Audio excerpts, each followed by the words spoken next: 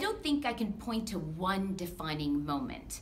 I didn't know I wanted to invest in women. I just realized in my life I had had great male and female role models that also sponsored me and supported me. I wanted to give back.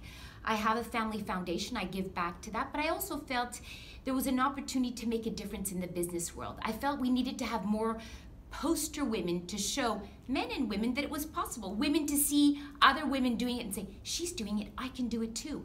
And men to see, wow, they built a successful business, maybe we should be investing in women. So that was really important to me. So with that in mind, I decided I had been successful financially and I wanted to give back.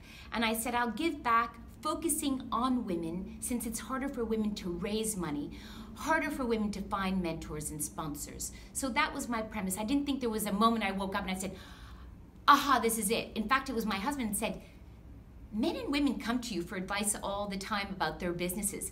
Why don't you do that? You sold your business, you did well financially, why don't you get involved in that? And I thought,